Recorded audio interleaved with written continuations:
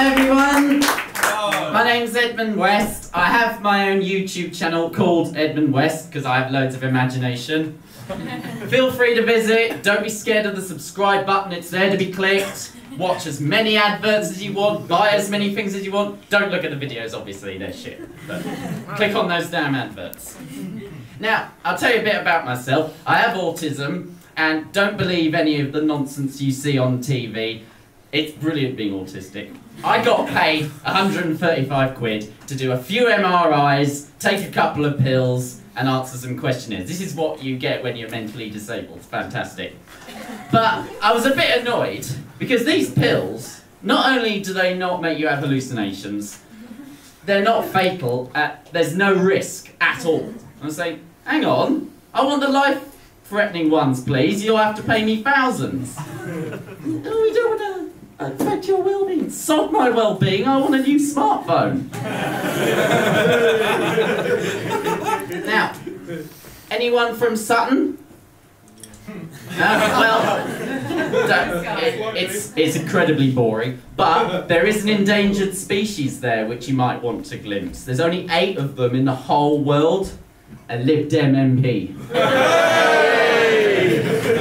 Why isn't a Green Party campaigning to save them? I'll tell you another thing. Another thing the Green Party should be campaigning against is porn. Because porn is responsible for the near extinction of a beloved creature. That's it, the pubic louse. They're endangered, seriously, because everyone in porn films has their pube shape, and that's become a fashion, so that their natural habitat is being eradicated. I mean, the Green Party makes no mention of this. Oh yeah, they go on about elephants and pandas because we find them cute, but a pubic louse apparently isn't attractive enough. It's disgusting.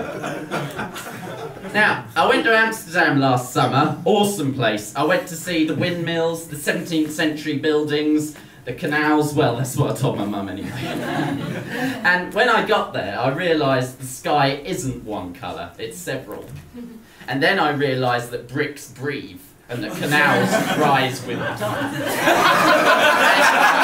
And then I realised I'd taken too many shrooms. But I tried to get there for free, and I nearly succeeded, because I went by Ryanair, and you can go for free, but you have to go in the boot. Well, that's fine, I'm not made of money, so that's fine.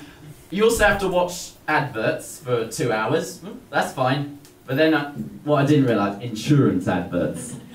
2 hours of that, it's not worth it. No thank you, no thank you. Now, one of the hobbies of mine is confusing American tourists. It's so easy to do. When they ask for directions, just say it's by a pub called the Red Lion. About 200 of them in every street.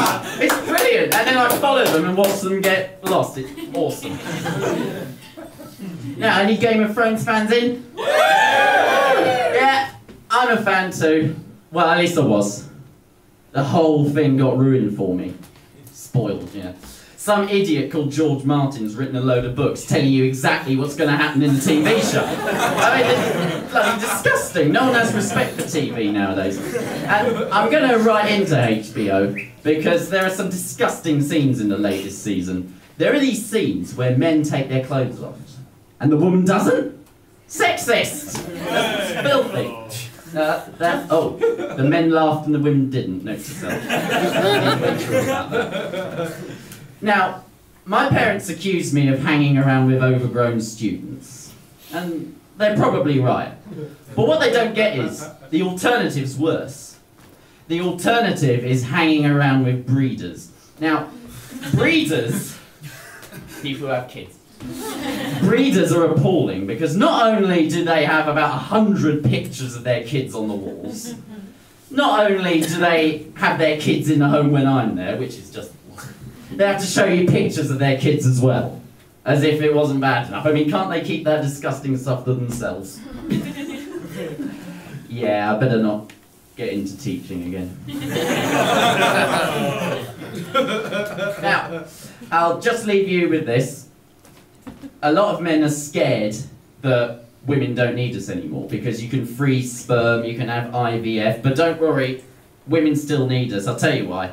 Because dildos can't buy drinks. Thank you very much.